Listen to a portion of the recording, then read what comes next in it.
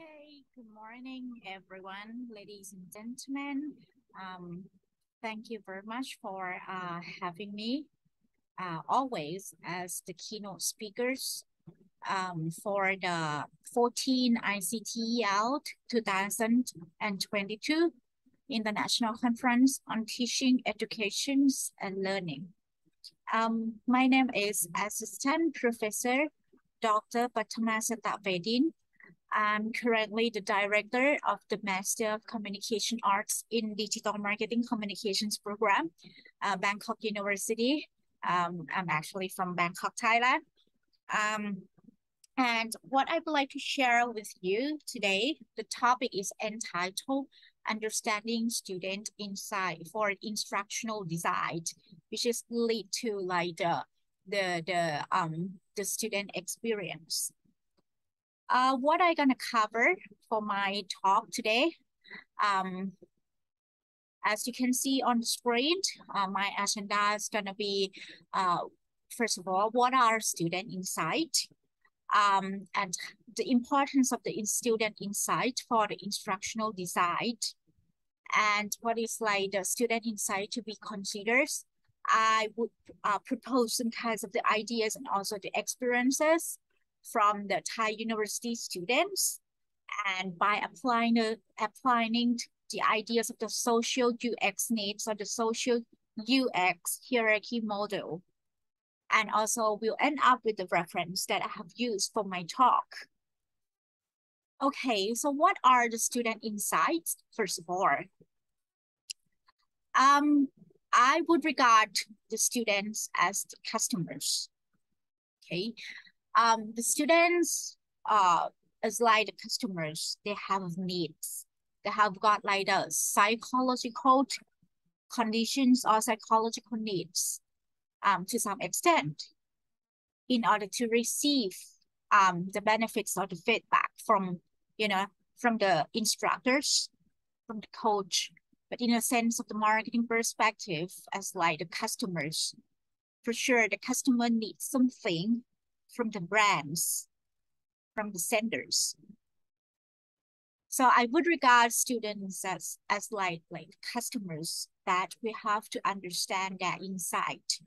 We have to understand their behaviors. We have to understand their psychological conditions behind such actions or behavior. And the main purpose or like the ultimate goals of understanding like the student insight is that experience.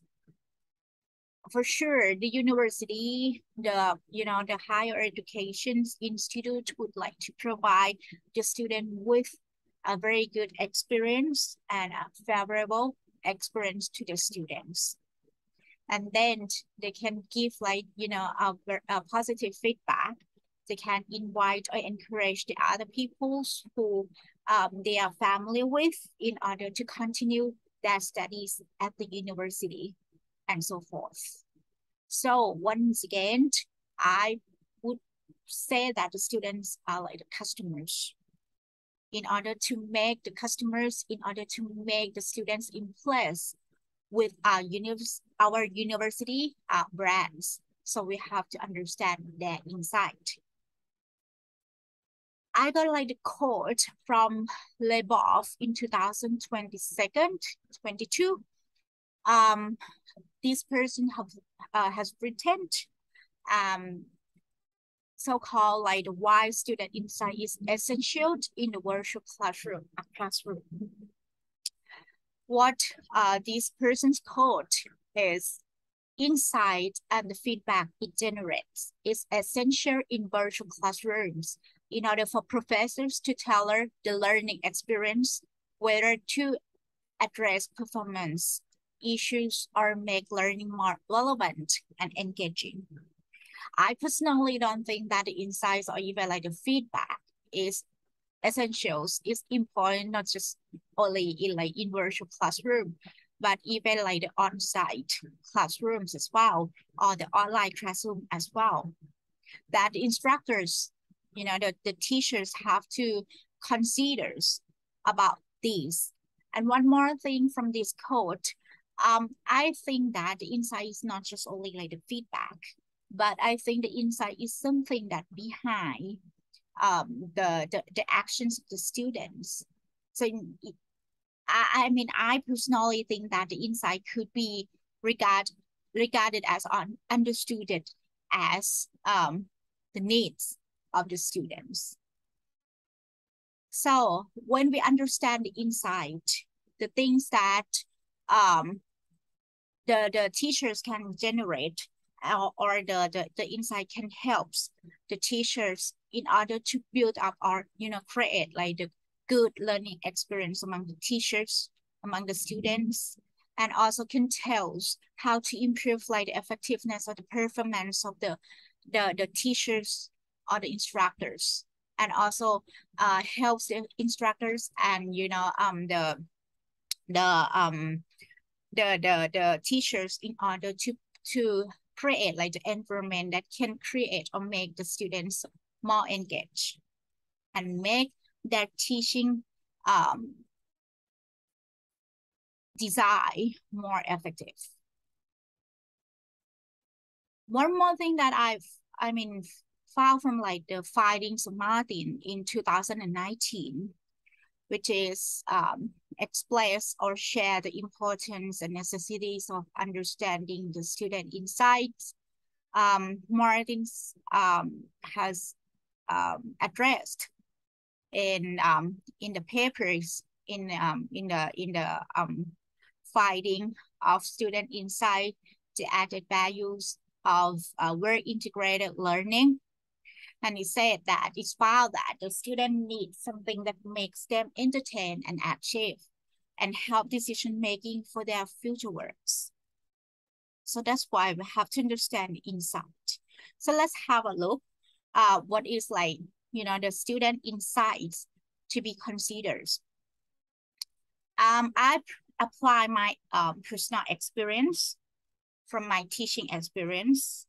I also found out that by applying of the social UX needs or the UX hierarchy model could fit well with and could understand well about the student insight. So on the left hand side, you can see in the yellow color for UX hierarchy model, there will be like 6 stages altogether.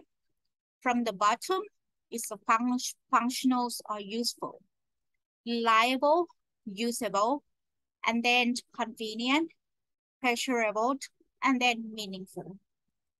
But however, for these UX hierarchy models, the UX mean like the user experience, the ways for the user, the designers in order to design like applications or things like that in order to attract and to create like the good experience among the users or among the customers. So do the students.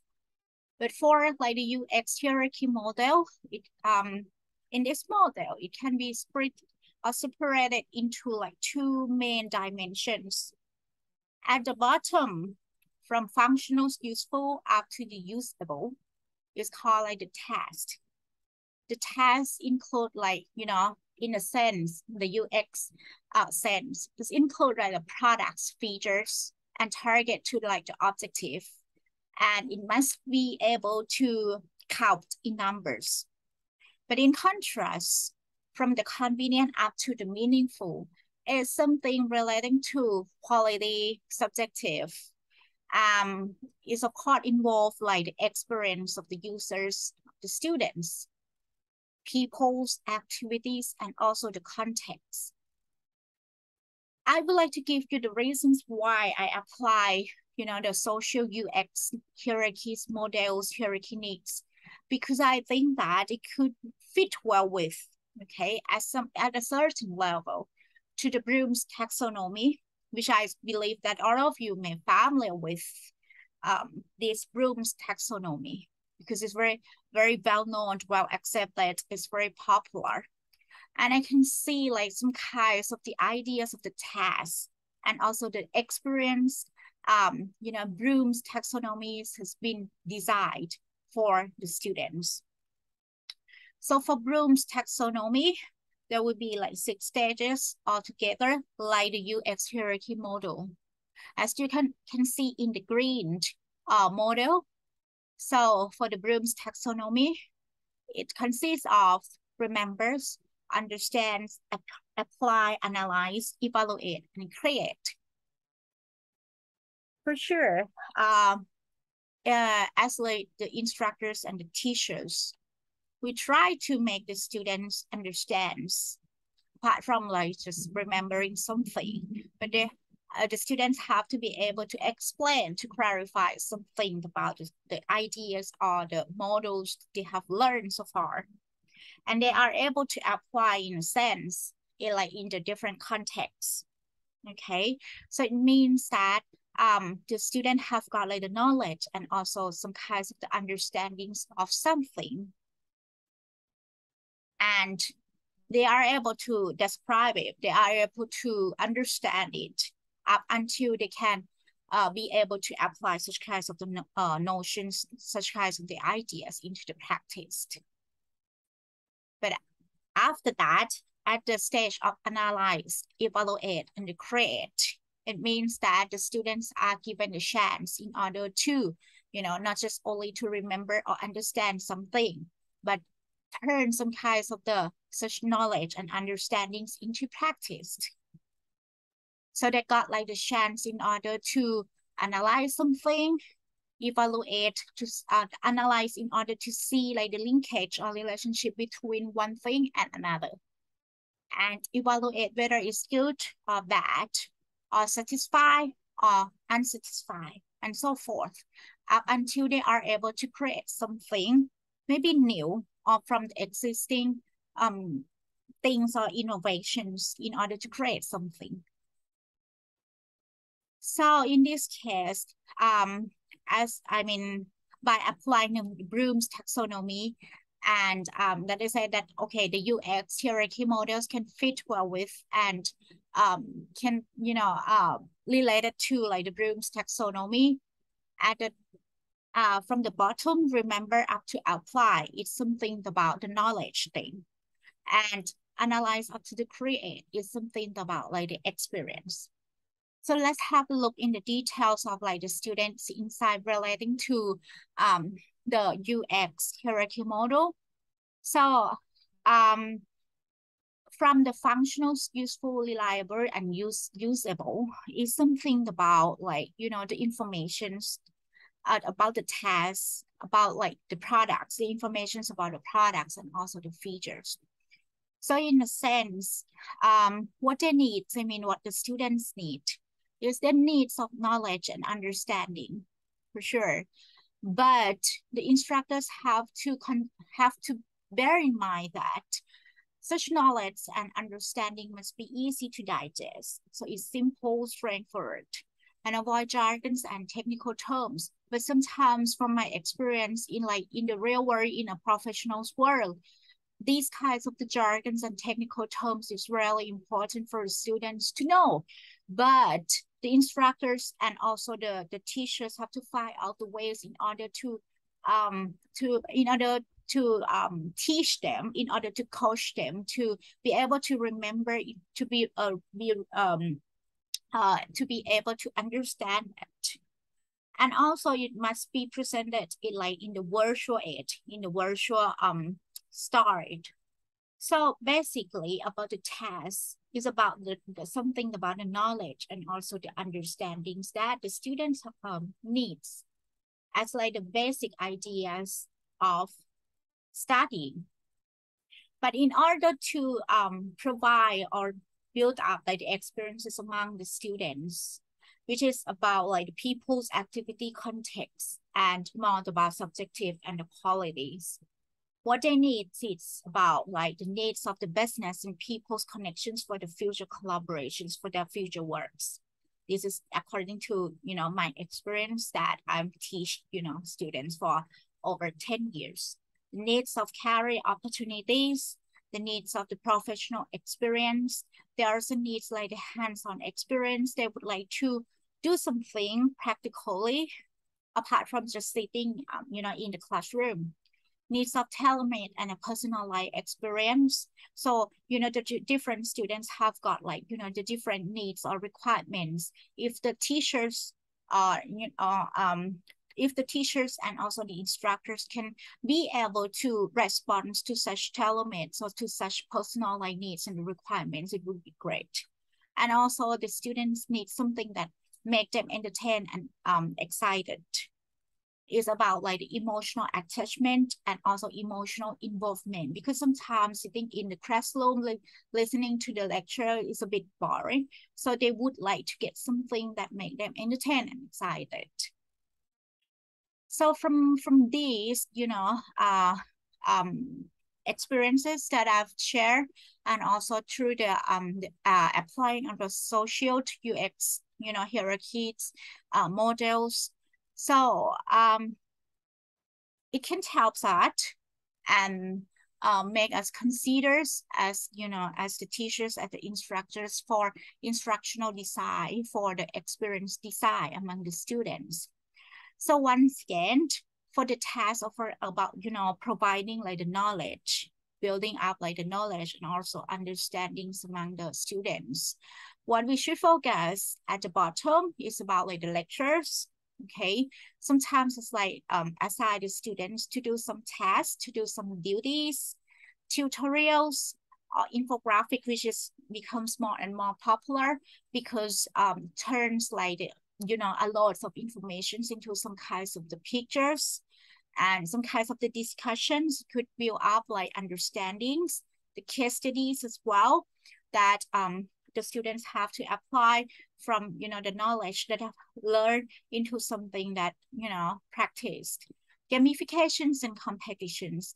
I personally said, I have put like case studies and gamifications and competitions at the tops of the knowledge. The tasks, the products or features, because I personally think that the gamifications and competitions or even like the case studies are in the line between the task and also the experience that the students would like to get, and it could help provide some kinds of the